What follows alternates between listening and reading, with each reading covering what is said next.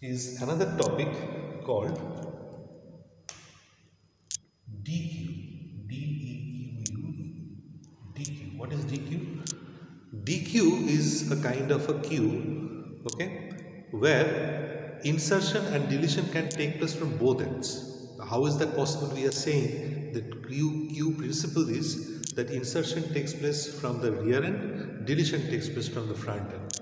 But it is a very peculiar kind of a queue where insertion and deletion can take place in either ends. But which end? Okay, accordingly it is divided into two categories. One is called input restricted DQ, input restricted DQ, and another one is called output restricted DQ, output restricted DQ. So you just have to know by their names and you have to know the concept what it is, because a 2-mark question is given what is basically output restricted queue. So you should be able to write and explain things. So from that point of view you need to know these two topics. Okay, now what is input restricted DQ? Input restricted DQ says input means here basically we are talking about insertion, and output means we are talking about removal of element. Remember this, okay? Input means we are talking about, it's hinting towards insertion in a queue, and output means it is hinting towards removal of an element from a queue. So what is input restricted DQ? Input restricted DQ says, the first one, that insertion will take place only from the rear end. That is, it will follow the original property of queue. In original property of the queue we saw insertion takes place only from the rear end. Here also insertion will take place only from the rear end. But removal of elements, that is deletion of elements, can take place from both ends. So let's see what will happen. If this is my queue, these are my elements 2, 9, 6, 7. Right, I have more cells in it, right? And this is my front, and this is my rear. So insertion can take place 0, 1, 2, 3. Insertion only has to take place from this end. Okay, that means if I want to insert in an input restricted DQ, if I insert an element, it has to come after 7. If I insert an element here, next element will come here, like this. But deletion can take place from both ends. Okay, deletion can take place from both ends means I can remove from here, I can remove from here as well.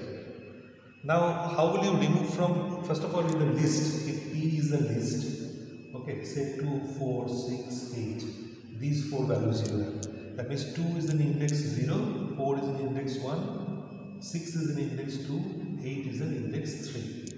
So if I write P dot pop, what will happen? We know this way only 8 is removed. So deletion from the end is not a problem. In a stack we have done it very easy. But how will you remove the 0th cell? You have learnt it day before yesterday, that if you put P dot pop, then what happens? It removes from the front. Okay, right? So basically, if we want to remove from the end, okay, from this end, from the rear end, we can directly write P dot pop, so 7 will be off. And if I write P dot pop from the 0th, P dot pop 0, then 0th cell will be out.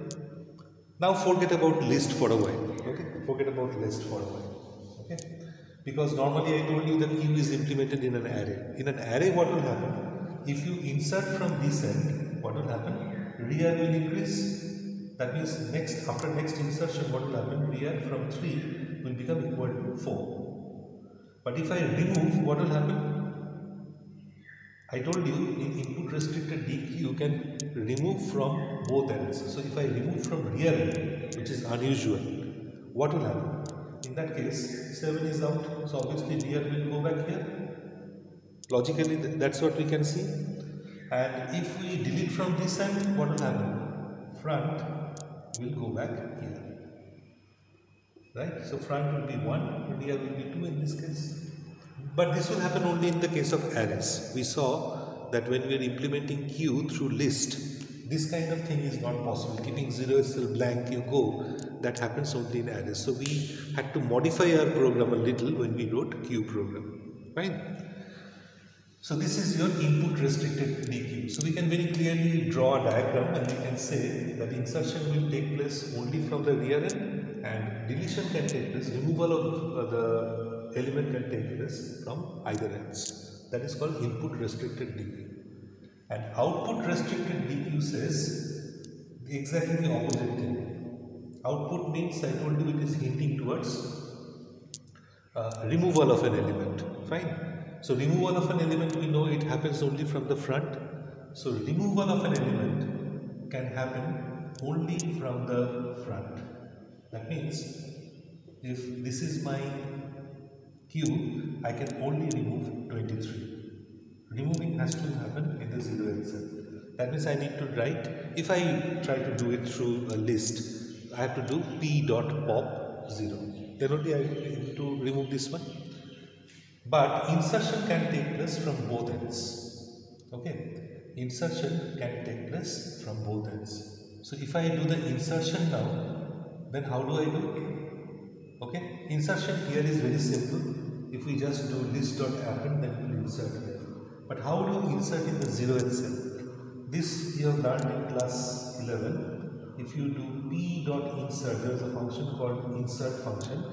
If p is a list having values say 2, 4 and 6, okay, and you wrote p.insert, first you wrote index position 0 and I wanted to have a number 70. It means in the index position 0 you insert a number 70. So what will happen? P will now look like, P will now become 70 in the 0th cell, 2, 4, 6. That is how it will arrange itself. That is how basically we do output restricted queue. Okay, so insertion from this end is not a problem only because if I do append, automatically the insertion will take place there. Insertion, if you want to happen this side, then you insert like this. So automatically what will happen? If I insert a number 70, so 70 will come here and 23, 14, 20, etc., they will all be pushed towards the right. So this is the concept of output restricted queue. Now this DQ program will be required or not, that I have to see. As I told you at the very beginning, I will just see the syllabus a little carefully, okay, and then I will take a decision on that. But I'm just reading out a question. This I can do it, but I thought now you should be able to handle this kind of question by yourself. I'm reading the question very, very carefully, explaining you, but you will solve it. Okay. What is it? It says that you have to write a program depending on user's choice. You have to write a program depending on user's choice, either to push or pop. That means normally what we do, we give options in the main body. User has an option to either push an element or pop an element from a stack. But the stack is here a little weird. What is the weird in it? The elements are shifted towards the right. The elements are shifted towards the right so that pop always remains at 0th index. Okay, the elements are shifted towards the right so that top always remains at 0th index. That means it's not the queue we have done. We have taken, imagine queue like this. In the top end, insertion was taking place. Right? This was my 0th cell, this was my first cell, second cell, third cell. So from the top end, always insertion and deletion happen. Now they are saying you to do opposite thing. Insertion and deletion always has to happen. Imagine it's a list like this. This is 0th cell, first, second, third, fourth. Okay. So as you insert and as you, if you want to delete, both has to happen in the 0th cell. So imagine in this kind of stack, initially there was nothing. Fine. So I put my first number here and the number is 14. Okay, so top will be at 0.